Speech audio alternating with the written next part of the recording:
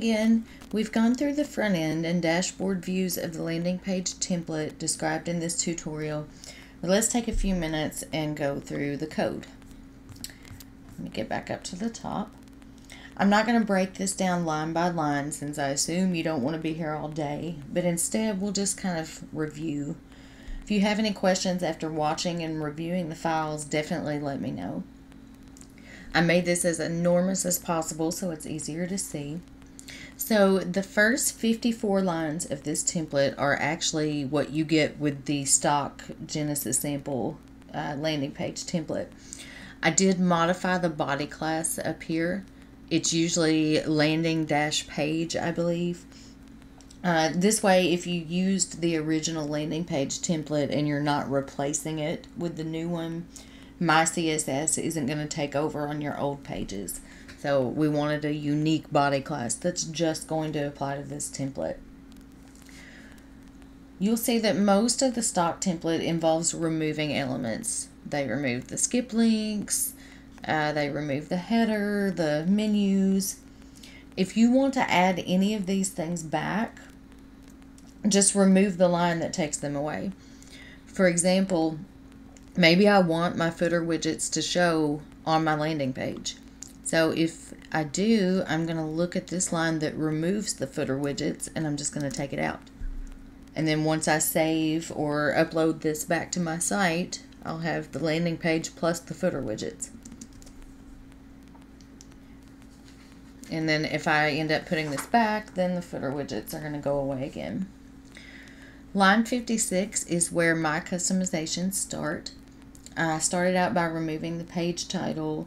I don't want anything on this page other than my custom fields and the output that I've chosen. So I took that away. I also removed the site inner wrap. This allows each section to take up the full width of the browser instead of being inside a container that's got a max width and you get the margin on either side. And this is how, if I go back to the demo, like this green section goes all the way across. Even if I make my browser full width, it's still got that background.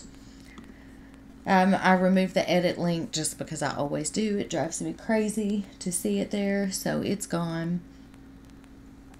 And then here, I'm loading the separate style sheet for the landing page CSS. Now, if you've opted to add the CSS in your theme or in a custom CSS plugin, you are going to want to take these lines out. It's lines 65 through 69. Just remove those entirely so that that style sheet doesn't load. Now we're ready to start displaying the custom fields. This first section right here is the optional logo that goes at the top of the page. I've added the logo to the Genesis entry header hook.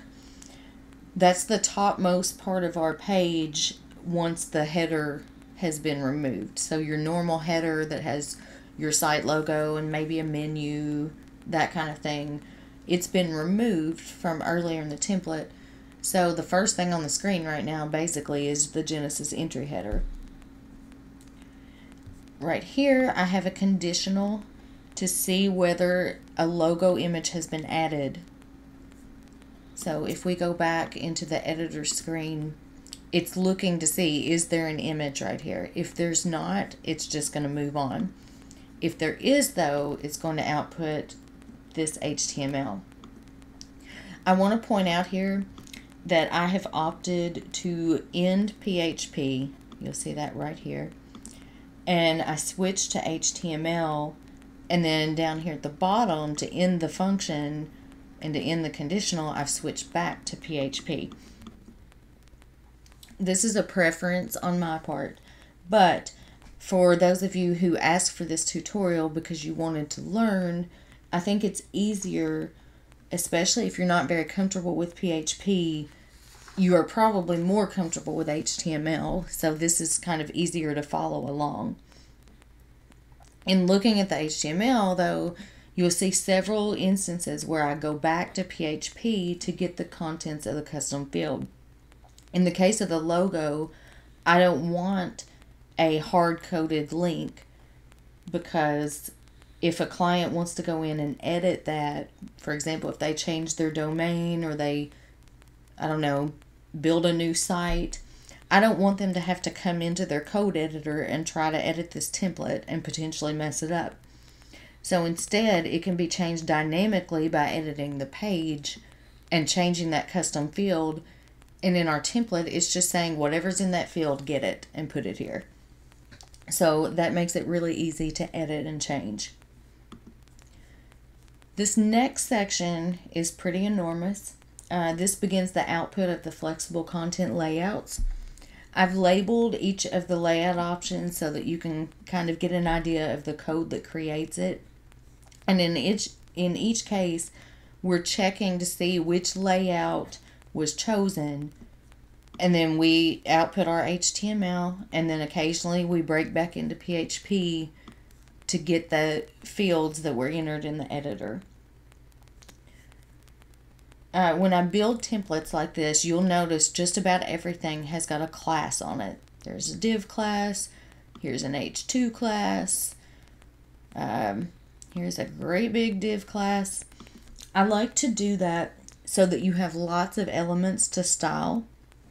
So if you build your landing page and you see something you don't like, you should be able to really easily use Firebug or Inspector and see exactly where you can add or change something to make it look the way you want.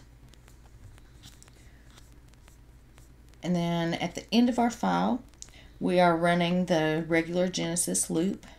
So up above, we've made changes to what's going to happen when the loop runs.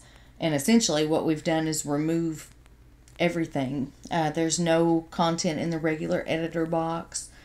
So all the changes that we've made above are saying, okay, when you get to the entry header, let me go back. So we're going to remove all this junk first. When you get to the entry header, do this if there's a logo image. When you get to the entry content, we're going to do all this stuff. And then at the end, we're saying, okay, go. So that is just a brief overview, very brief, of the template. Again, if you have any questions or run into trouble trying to implement this, let me know. Please leave me a comment and let me see what you built with this template. It was really fun to build with other people in mind to see what might work for them. So I can't wait to see what you use it for.